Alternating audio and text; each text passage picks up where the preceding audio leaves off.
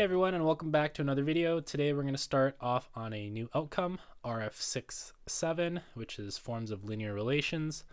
You can go ahead and download a PDF copy of this lesson on our D2L shell. Remember, all you need to do is click the content icon at the top of D2L.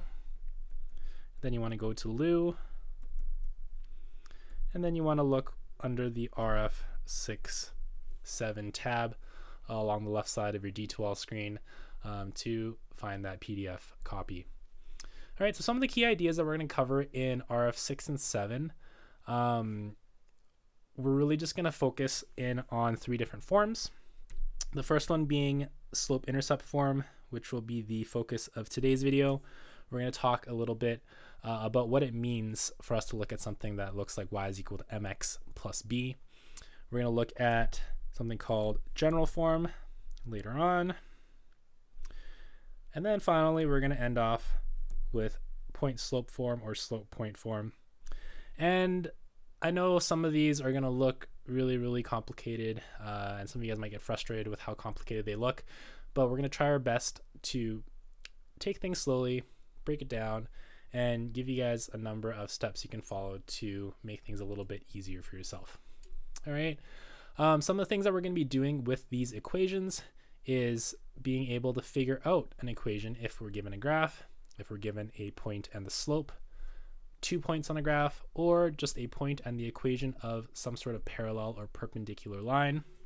If you're feeling a little foggy about parallel and perpendicular lines, you want to make sure that you want to go back to RF3 and you want to review some of those notes prior to those lessons. So looking at this page here, we've got forms of linear equations. So a couple of key characteristics that I want to take note of first is that linear equations are going to have a degree of 1. Okay, so what does it mean for something to have a degree of 1? Well, let's look at an example, y is equal to 2x plus 1. And something that we notice about our variables, y and x, is that they both have an exponent of 1 for both of them. So that's really y to the power of 1 is equal to 2x to the power of 1 plus 1. So since your highest exponent or your largest exponent on any variable in that equation is 1, that means that your degree of the entire equation is 1. Now, a counter example to that would be something that looks like this. Y is equal to 5x squared. Now we note that this squared means that that x has an exponent of 2, which makes that whole equation have a degree of 2. So this would be a non-example of a linear equation. This would be called a quadratic equation. Okay, so quadratic equations have a degree of 2, and you'll learn about that in math at the 20 level. Okay, the next point that I want to point out here is we've got at least one x or y value in the equation. Okay, so what that means for us is we need to make sure it looks at least something like this first example that we had, y is equal to 2x plus 1, or we could have x is equal to 5, or we could also have something that looks like y is equal to -3. So any of those three examples would be an example of a linear equation. Note that they all have at least one x or y value. So again, we talked about the three forms already, and the one that I want to highlight for this video and the next one is what we call slope-intercept form. Now the name of the form actually gives away a lot of what we're actually going to be talking about today, which is really just how do we figure out what each individual component of this equation represents? Where does the y come from? Where does the m come from? Where does the x come from? And what does the b represent in this equation? So just as a quick reminder, hopefully you guys remember from RF3, the slope outcome, we know that m represents your slope. And slope is represented by rise over run. Okay, so again, if your slope is equal to 4/3, that means that we're going to move 4 units up and then 3 units to the right. Okay, so 4 units up and 3 units to the right. Now I apologize that some of the writing is going to overlap. On my iPad it's a little difficult to make everything line up, so I do apologize. The last thing I want to point out on this page in particular is understanding that whichever form of a linear equation that we look at, or whichever form we use, we can actually convert them to each other. So what I mean by that is that if we take our slope-intercept form, we can actually turn it into general form at some point. We can take the general form, we can turn it back into slope-intercept form. We could turn point-slope form into slope-intercept form. We could turn point-slope form into general form. So they are all equivalent to each other. They can all be represented by different equations, yet all have the same exact graph. So on this page, we're going to take a look at a couple of examples where we're going to need to figure out the m value, the b value, and identify exactly what our linear equation is going to look like with those variables. Again, I want to just highlight the fact that your m represents your slope. Okay, so what we're going to do first in the example on the left is we're going to take a look at that graph and try to figure out what that slope is. Now, each graph has an equation that is associated with it. So the first one we have is y is equal to -2/3 x minus 1. Now, if we take a look at that graph there, we want to look for 2 lattice points. So remember, a lattice point is any point that is right on the intersection of 2 grid lines. So the first lattice point that we're going to look at is this one right over here. And the second lattice point that we'll use is going to be this one right here. So if we look at our slope between those 2 points, we'll notice that in order to go from this point here on the left down to the point here on the right, we need to move 2 units down, which means that our rise is a -2. And then we're going to have a run of 3 units to the right. So our slope, or m value, is -2/3. All right. So again, we want to take a look at that -2/3 and we want to relate it back to the equation. Well, we notice that in our equation we see a -2/3 right where our m value is going to be. So this number, this coefficient beside our x value, is our slope, and we just take it directly from our equation. Now next, we have the value of -1. So we can see here, if we look at my 2 values, I'm going to have my plus b here, and we want to try to figure out what that value is in this situation. Now in our given linear equation, if we look at the b and we look at the -1, well, it should be a -1. Now, how does that relate to the actual graph itself? Well, there's actually a really special point on this graph here where -1 is found, and we actually look at our y-intercept. So again, your y-intercept is where that graph crosses the y-axis. So we can figure out that this value here tells us where on the graph it tells us where our graph will intersect that y-axis. And in this case, it happens to be at -1. I want to take a look at that second example by first looking at 2 lattice points. So our first lattice point, let's go ahead and use this point right here. And my second lattice point, we're going to use this one right there. So again, we're going to figure out what's our rise over run between the 2 points. So to go from left to right, we're going to go up 2 units and then 1 to the right, which means that our slope is 2. And because our slope is represented by m, then m has to be equal to 2. We're going to once again examine what our b value is going to be equal to. And our b value in this case ends up being -1 again. So we want to look and figure out, where does that -1 come into play? Well, again, it's going to be where our graph crosses the y-axis. So in this case, it's going to be down there at -1. Now for this third and final example, we're going to look again at two lattice points. So the first one that we're going to look at is, let's use that one, and then we're going to use this one right there.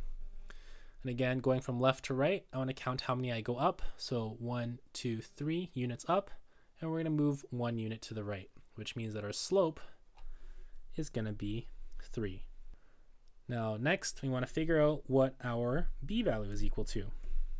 And by now, hopefully we've realized that our b value is really just where our graph crosses the y-axis.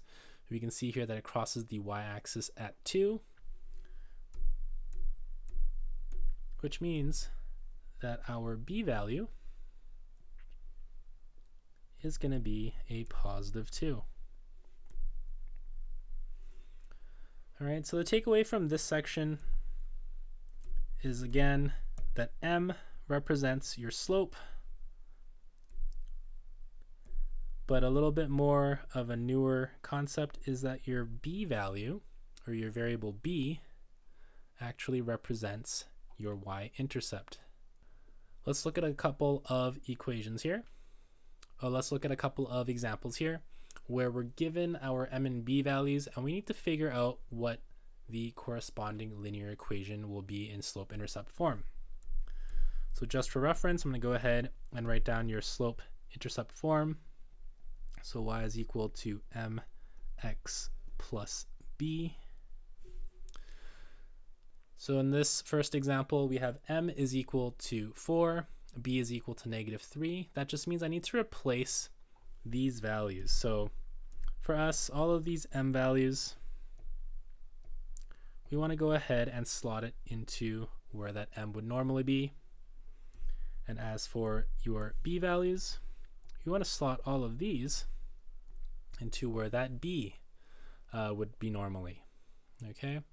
Again, I kind of apologize for the misalignment of all of those highlights. It just looks a little bit different on my iPad. So let's go ahead and try a couple of these out. So first of all, we've got m is 4, b is -3.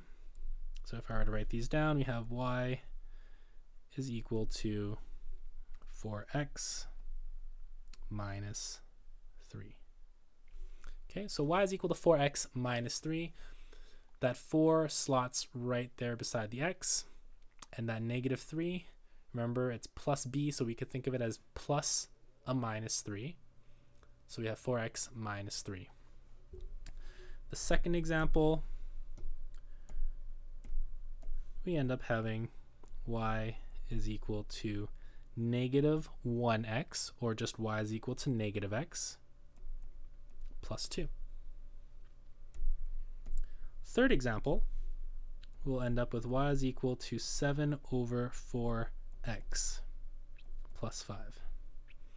So a question I'm anticipating from you guys is, how do I know where the x goes beside? Well, there's a couple different ways we could write it down. Some people might decide to write it as 7x/4 plus 5.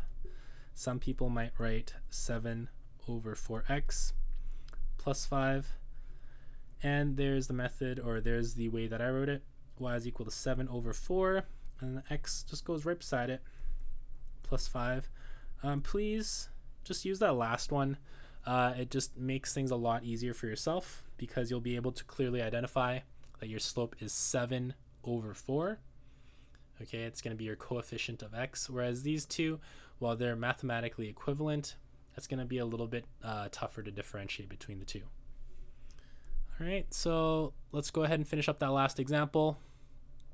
M is equal to -3/2, and b is equal to -9.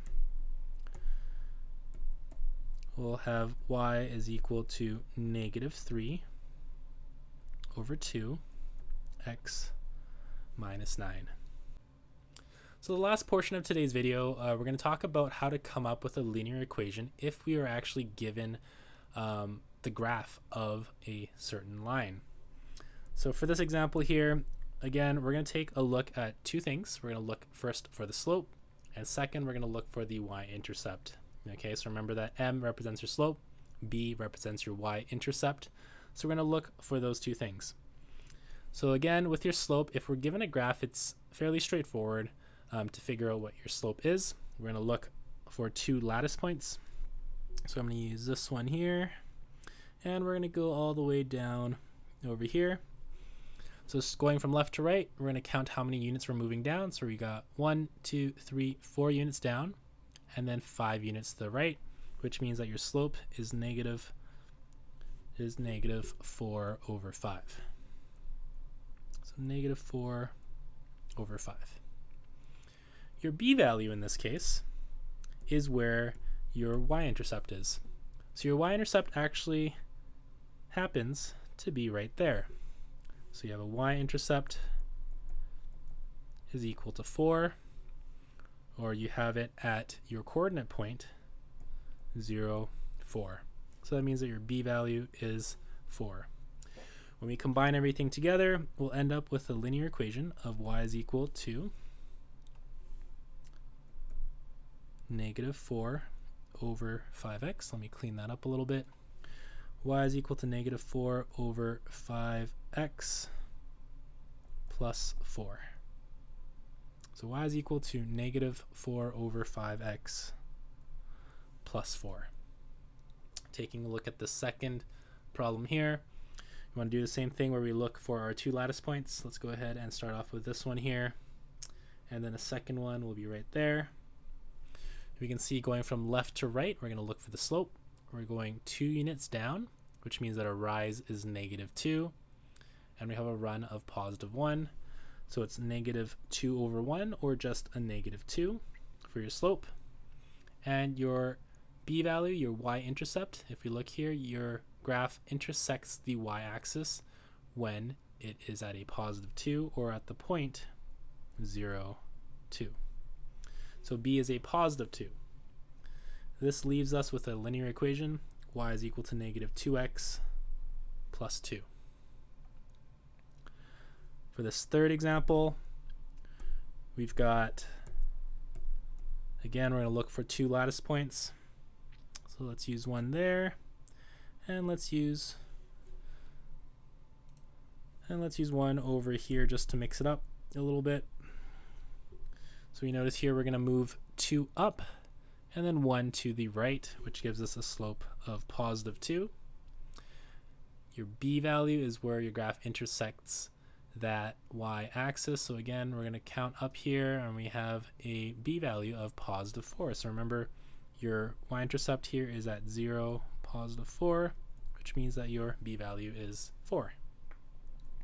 We can substitute in those values.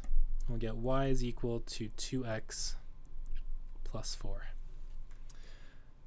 Last but not least, example number 4. We're once again going to look for two lattice points. Let's use this one right here. And the second one we can put right there. Between those 2 points, we're going to move up 1 and then 2 to the right, which means that our slope is 1/2. So it moves up 1 and then 2 to the right. And your b value is where it crosses the y-intercept. So we see here that it crosses the y-intercept at the point 0, negative 4. So that means that our b value is negative 4. Our resulting linear equation is y is equal to 1 over 2x minus 4. So that's the end of today's video. We're going to be back with part 2 of using slope-intercept form. See you later.